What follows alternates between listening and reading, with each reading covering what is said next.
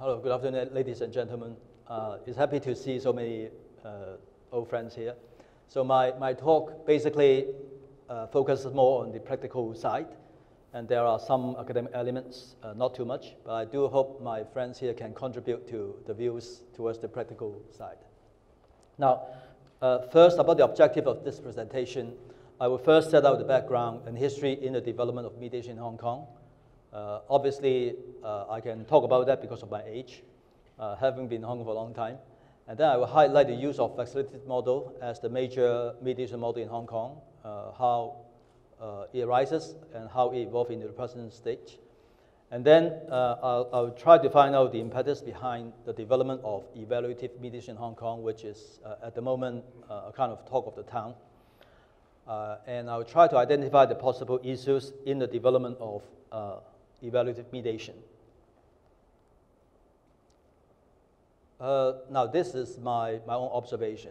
Now, in my view, if we're talking about the current landscape of mediation in Hong Kong, there are basically four driving forces. One is by the government's effort through different departments and bureaus. And then within different kinds of construction industry, mediation was adopted as a kind of dispute resolution through some kind of standard form of building contracts or standard forms of contracts, in particular building contracts.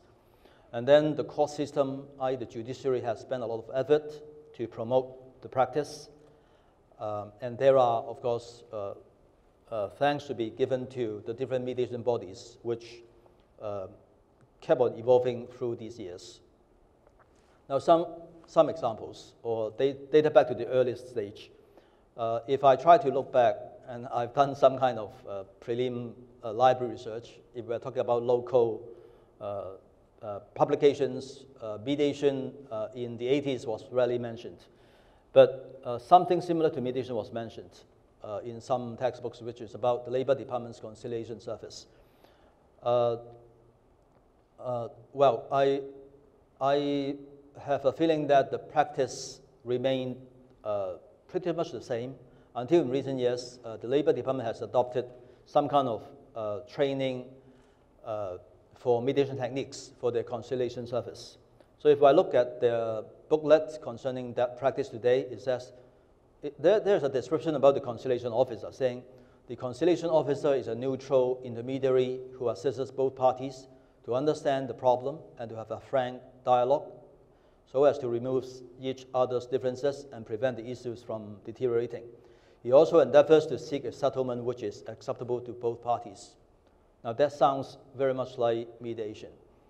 Something not mentioned here is that in the department, the labor officer is actually under duty to remind the parties' rights under the labor ordinance, under the employment ordinance. So in that respect, the conciliation officer actually is under duty to give some advice on the law if the situation is appropriate. That differs somewhat from the general facilitative mediation we are now practicing in Hong Kong. And now I try to compare the position of the conciliation officer with that of mediator by reference, for example, to the Hong Kong MAO's website, the Hong Kong Mediation Accreditation Association Limited's website. Talking about the mediation process, it's voluntary, non-binding, private. That involves a neutral person, helps the parties to reach their own negotiated agreement. So as I said, if you look at the conciliation officer's duty, there's not much difference. Save except that as early as in the 80s, in this kind of dispute resolution offered by the Labor Department, some kind of advice was expected from that neutral. Now, the advice expected from the neutral probably has been one of the major reasons to fail a mediator who is assessed under the current system, if you're talking about mediation, because we are advocating a facilitative model. If you found a candidate giving advice, the person will be failed. But that's assessment standard. How about in reality, whether that should be allowed? Now, if we go back to the driving force, I mentioned the government. And the Chief Executive Policy Address in recent years, in the past 10 years, always refer to mediation or other dispute resolution. I must admit, even local people, maybe not too many of them will read that in detail, but I can find reference to different dispute resolution services. The newest one, 2017, paragraph 55, it says the Department of Justice is also stepping up its overseas promotion of Hong Kong's international legal and dispute resolution services through cooperation with international organizations. So we are going international. And we are in discussion with the central authorities with the aim of entering into an agreement of Hong Kong's full participation in the Belt and Road Initiative with the National Development and Reform Commission by the end of this year. The agreement will cover various areas including dispute resolution, as well as the Guangdong, Hong Kong, Macau Bay Area development. So it's not only, broadly speaking, international. We are extending or trying to extend that service into the Belt and Road Initiative. Now, the question on my mind was, should we promote this kind of facilitative mediation or evaluative mediation? That's a difficult question, yet to be answered by many of us. And under the section of legal services, it says, paragraph 114, the Department of Justice, the Chief Executive is placing, I think, huge burden on DOJ, talking about DOJ. We'll implement various initiatives to consolidate Hong Kong's position as a center for international legal and dispute resolution services in the Asia-Pacific region.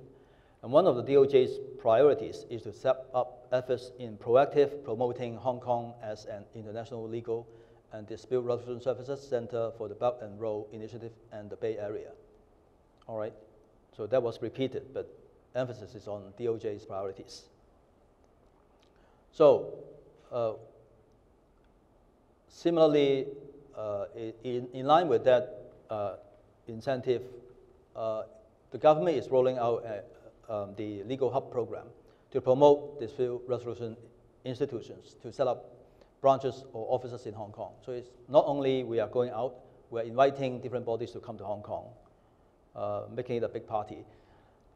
But still, what are we going to offer in that big party? Are we going to offer the old dish, that is facilitative model, or something new?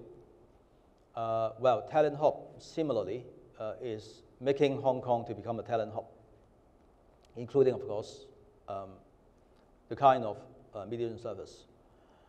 Now, other examples of driving forces by the government, the Secretary for Justice set up a working group on mediation in 2008, which gave rise to a consultation paper recommending a lot of different things to promote mediation.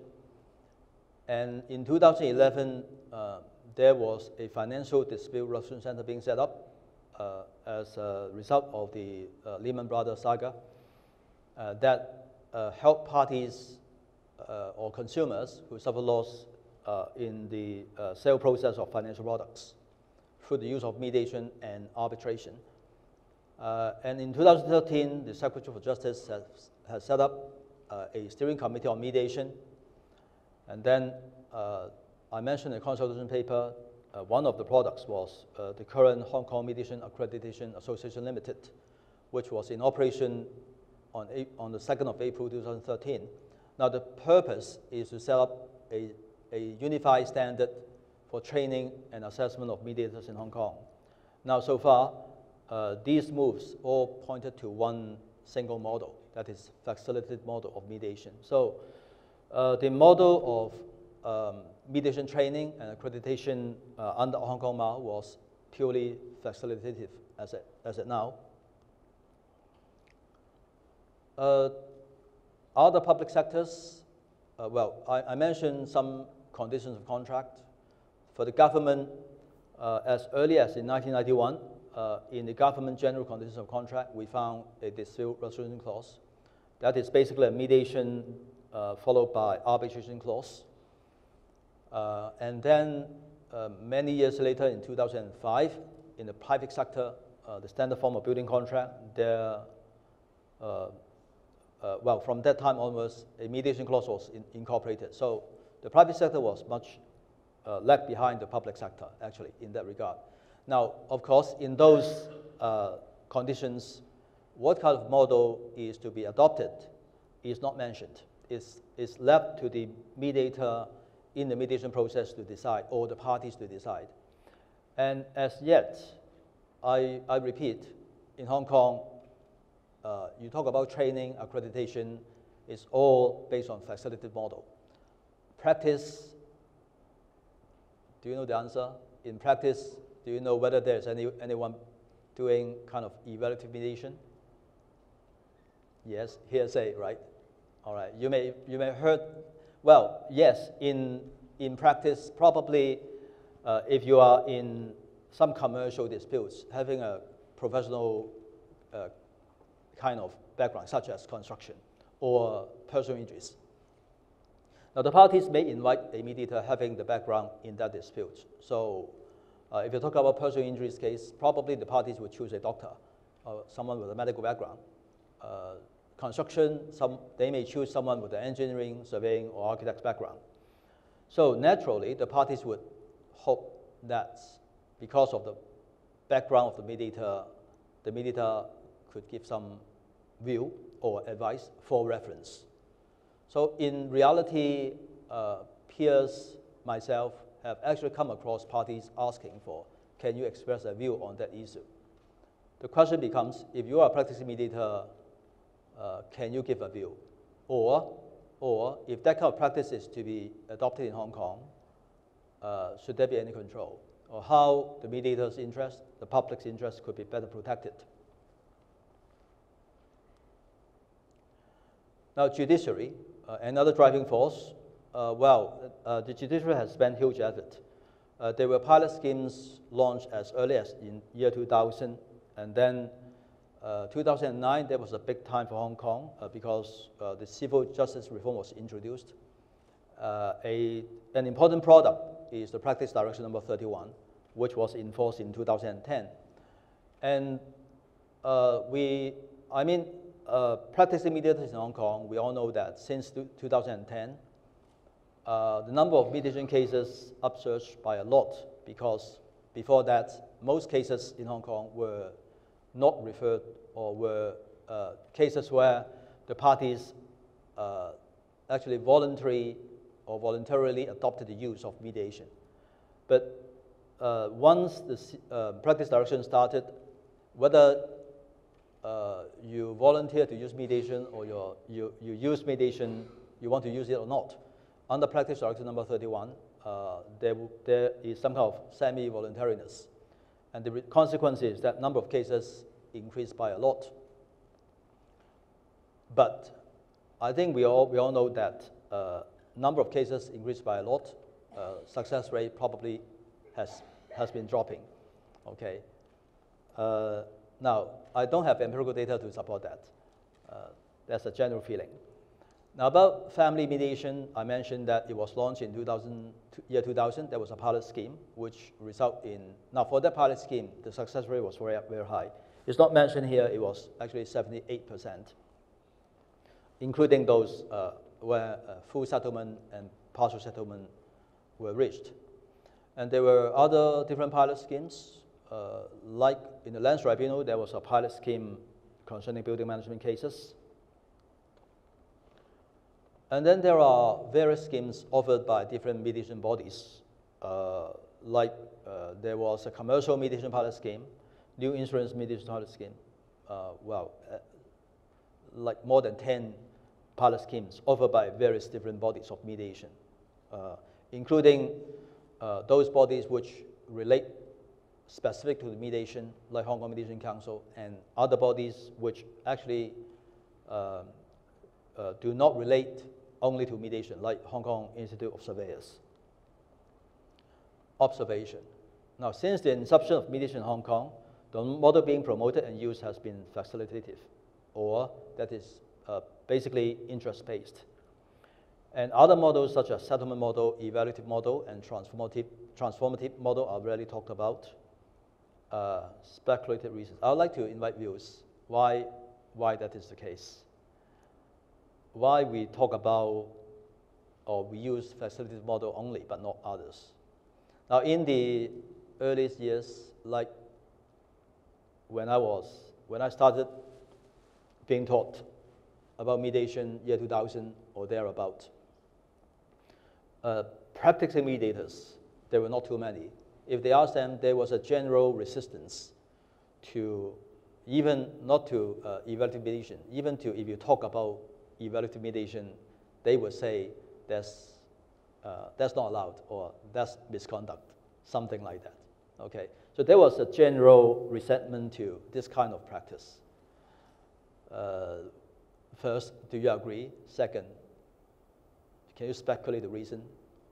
Anyone?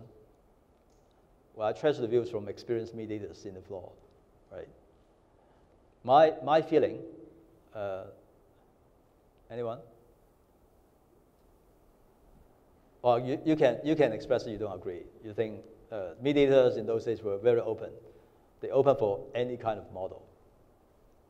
Any view?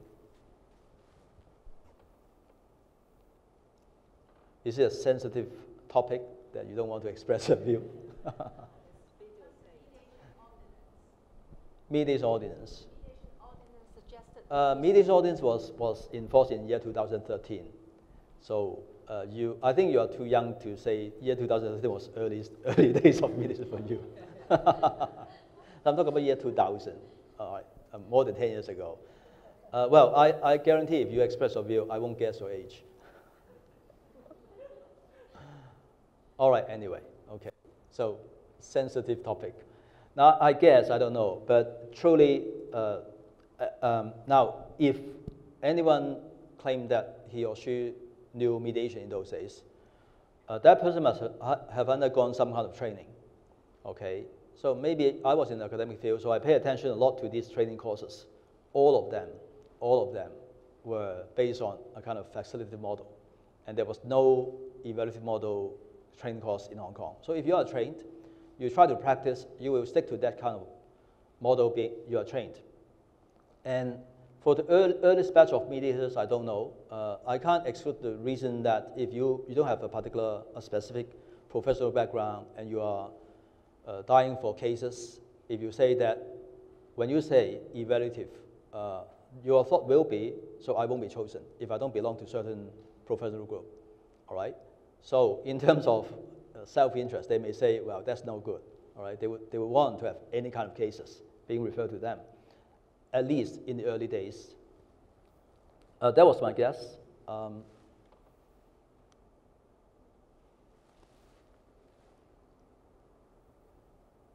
Well, needless to say, I try to browse through all the books about mediation. Whenever there's a book on mediation or any publication, talking about mediation is all about facilitative model. I think that's natural. If we go back to our stage 1 training course, all of them refer to a book called Getting to Yes. And it's because of this interest-based negotiation that was so appealing that gave rise to the interest-based mediation. But if you go back to evaluative mediation, one would think that there's not much difference from a commercial negotiation or something like that. But is it the case? I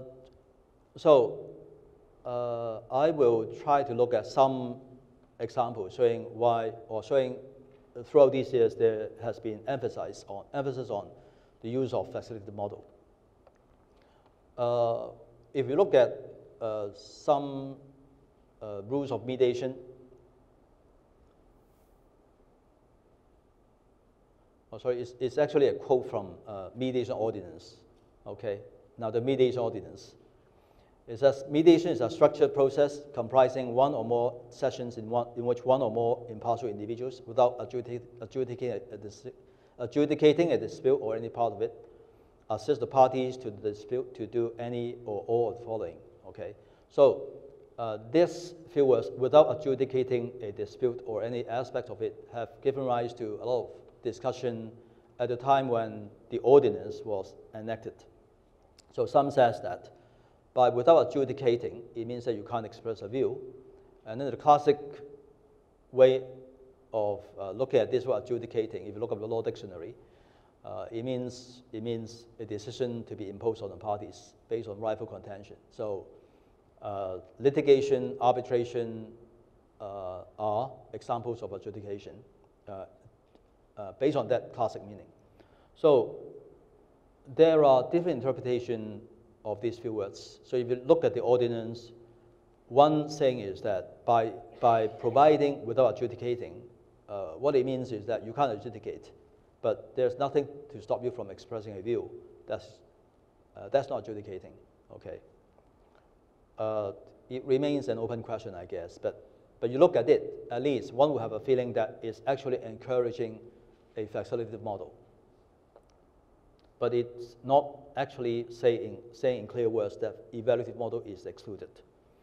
And then I mentioned this point before. Under the current assessment model of Hong Kong Mao, there is an item to be assessed, refrain from advising. So if you have advised, you will be in trouble. All right? So you can't give view, you can't advise, because we're talking about a facilitative model. And then in Hong Kong Mediation Code,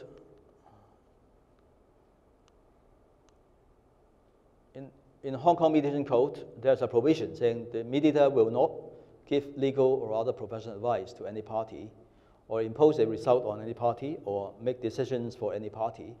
So it is absolutely against an evaluative approach. Now, with this kind of background, I think it will not be difficult to understand why you look at the current landscape of mediation in Hong Kong. The landscape is flat, all right? It's purely facilitative model. But should the choice of mediation users be limited to facilitative mediation, all right? And then is there a market demand for the use of evaluative mediation? And are there disputes which would more appropriately be resolved through an evaluative model instead of a facilitative model? These are the questions. Well, ultimately, we're talking about benefit to the users, or making more choices for the users. Now, there are a lot of different contentions or issues arising. There are many questions, like, is evaluative really a model of mediation, or is it just an approach or a style in mediation, which is something built on the existing model of a facilitative mediation? Well, different experts have provided different answers on that topic. Now, if you go to the very basic textbook by Lawrence Bull, he mentioned 4 models, and he described that as models: settlement model, facilitative model, therapeutic, and evaluative model. And then, otherwise, you look at some publication by Senna Sumeta, for example. She mentioned that there were 3 styles. And she described their styles: facilitative, evaluative, and transformative mediation. So she described that as evaluative mediation is a process modeled on settlement conferences held by judges. An evaluative mediator assists the parties in reaching resolution by pointing out the weaknesses of their cases and predicting what a judge or jury would be likely to do. Now, it won't be difficult to understand that if that's the case, that must be an approach, because you can do that within a facilitative model. And that is a pretty narrow approach to the meaning of evaluative mediation. If you read the article, you know why. That was based on an impression or experience from something else. That is basically an early neutral evaluation. 2015, the Hong Kong Department of Justice organized a workshop regarding intellectual property mediation, and where an academic, Dr. Alexander, described evaluative as being an approach instead of a model for mediation, which I entirely agree. As yet, we don't have any model of evaluative mediation. And of all the training courses I've come across, evaluative is being added or extended onto a facilitative model. Now, if we look at the differentiation between a facilitative model and an evaluative model, probably the earliest publication can be dated back to 1996 by Leung Riskin. And he tried to put that into some context of 4 quadrants. So the vertical axis range from at the lower part, facilitative, up to the evaluative at the top. And then from left to right, you have a narrow approach to a broad approach. So basically, whether you are using facilitative or evaluative model or approach, it could be based on the problem being defined as narrow or defined as broad. So you have a broad approach, evaluative mediation, and you have a narrow approach, evaluative mediation. So if we focus on the upper portion of this 4-quadrant diagram, so top left-hand corner, for example, we are talking about a narrow approach evaluative mediation. So basically, it urges and pushes the parties to accept narrow or position-based settlement, and then proposes narrow or position-based agreement. All right, predicts court or other outcomes, assesses strengths and weaknesses of each side's cases. Now, these actually tallies with Senna Sumita's view, which I described very narrow. But then, to the right-hand side, when we talk about if we use evaluative mediation in a broad sense, so that could be urges or pushes parties to accept broad or interest-based settlement, develop and proposes broad or interest-based agreement, or predicts impact from interest of not settling, educate self about parties' interest. So now that probably has cleared a doubt on some or most mediators' mind that if you are doing evaluative mediation, can it be interest-based? The answer is, according to this diagram, yes. There is another way of looking at or comparing the different types of mediation: evaluative, interest-based, narrative, and transformative. An ex-judge from Singapore, Dorcas Quirk, has published a paper comparing facilitative and evaluative mediation, and he said his question was, well, these two kind of mediation, should they be really a dichotomy?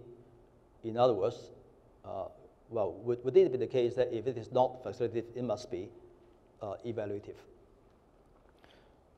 And he put forward that there are 3 elements of evaluative mediation. And that is, there is a kind of predictive behavior. The mediator will give a view on what will happen in court or other forums. There is a kind of directive behavior, and the mediator will direct the parties towards certain outcomes or solutions. And he also try to narrow the problem. There is a narrow problem definition, focusing merely on legal rights and positions and neglecting underlying interests. Now these are the Quirk described it as elements. Now, still, there is a matter of degree. All right, so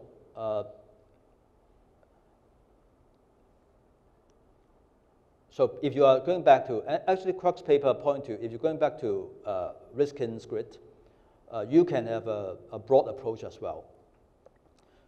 Now, in his paper, he raised 2 issues about evaluative mediation, and which is actually most mediators' concern in Hong Kong. So if you are doing your evaluation, would that affect the neutrality of the mediator, or at least the perception of the mediator in the eyes of the parties? If you express a view, would any or all of the parties think that you are not neutral? And also, it may affect the parties' autonomy, which is always emphasized in the mediation. So in other words, the solution or the settlement is no longer entirely based on the party's choice.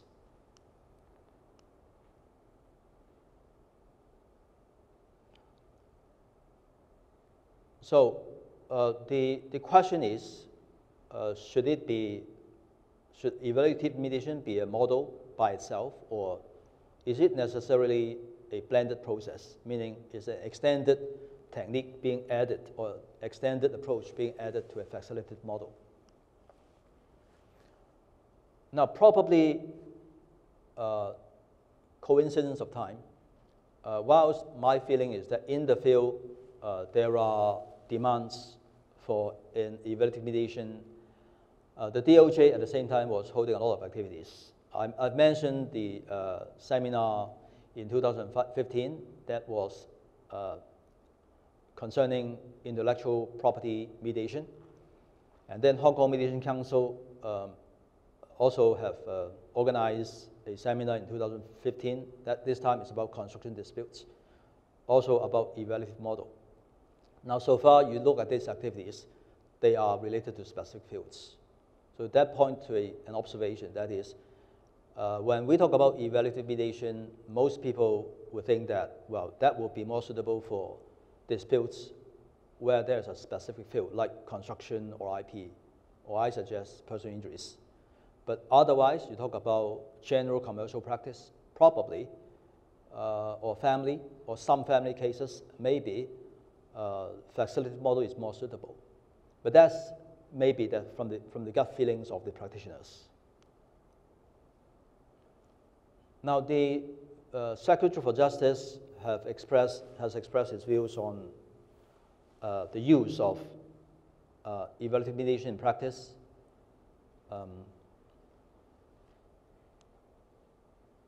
On many occasions, such as during that seminar I mentioned in 2015, he said, we also see the potential and advantages of using evaluative mediation when the nature of the disputes call for an evaluation of the issues involved.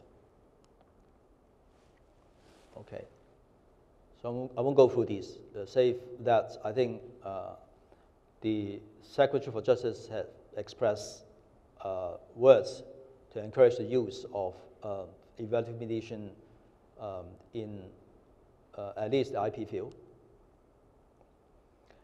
Meanwhile, in Hong Kong U, where I'm working 2015 and 2016, actually it was dated back to 2014, there were small studies carried out to study about the demand for the use of evaluative mediation in Hong Kong for construction disputes. So, or acknowledgement of Ms. Sammy Yip, now in my department. Now, I've not put in the actual figures in these bar charts.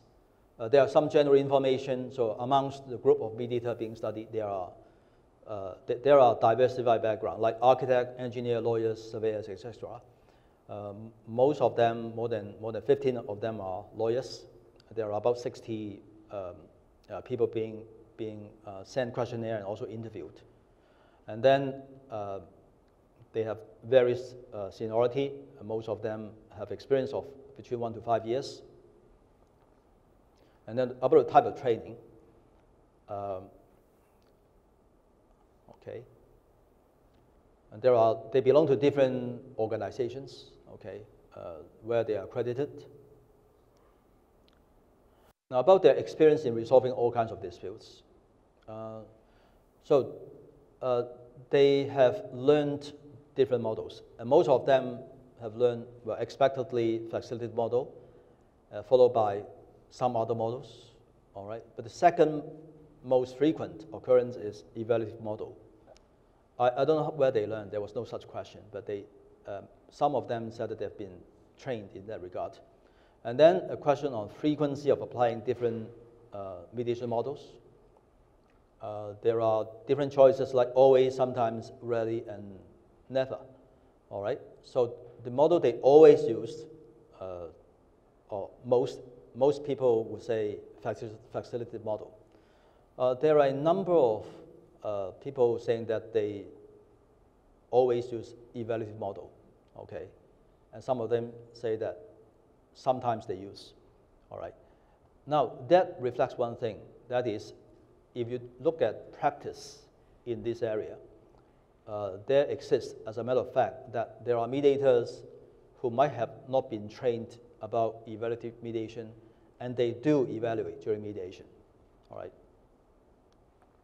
So that is probably a market need. Otherwise, they won't have to do that. Mediation experience in resolving all kinds of disputes, all right? So probably that's not very relevant. Sorry, I'm mindful of the time. What is okay, all right. Now, and then about the mediation experience in using facilitative model to resolve construction disputes. That is experience in resolving construction dispute using facilitative model. Most of them will say yes, okay. And then about effectiveness of facilitative model, most of them said yes. So there's no doubt that yes, most of the mediator would regard using facilitative model as effective in resolving disputes. Now, how about using evaluative model in resolving construction disputes? Okay. Now, question number 17. I can't say that there's a large, well, of course, the majority says no. Still, there's a fair portion saying yes, evaluative model is useful. And now about different effectiveness, still there's a fair portion to say that that's effective, okay? So when we ask, when looking at this raw data, when we ask, is there a real need by users? Apparently, the answer is yes.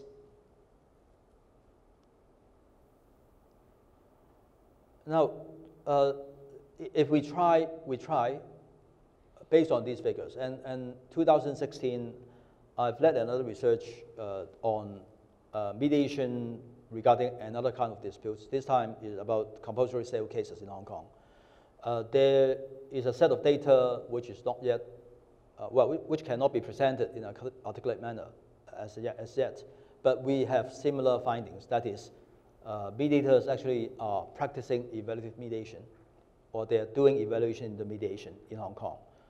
So if more and more mediators are using that, public interest becomes an issue. And the question is, there are a lot of measures I think we ought to impose, or else the public interest may be at stake. So at the moment, I mentioned that the DOJ has started a special committee on evaluative mediation, and there are a lot of measures to be worked out, like, well, should we find any internationally accepted training approach, an assessment standard, if we are to impose this kind of evaluative mediation? And also, if one is going to be an evaluative mediator,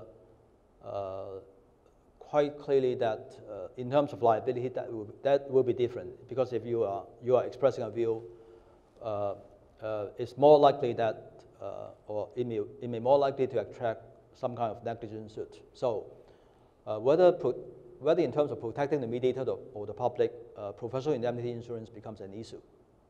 So that is yet to be worked out. And otherwise, like other professionals, CPD requirements, etc. So some recent developments in tandem with this kind of development, I mentioned that the the Secretary of Justice have set up a special committee on evaluative mediation in 2017, and also in Hong Kong Mediation Council. Likewise, a working group on evaluative mediation was set up this year. And the British RICS conducted a training course on evaluative mediation in October this year. So it looks like it's taking off. There are a number of issues yet to be sorted out, but with the little survey I've done, probably there's some support at least to that practice. All right, is there any question? Thank you.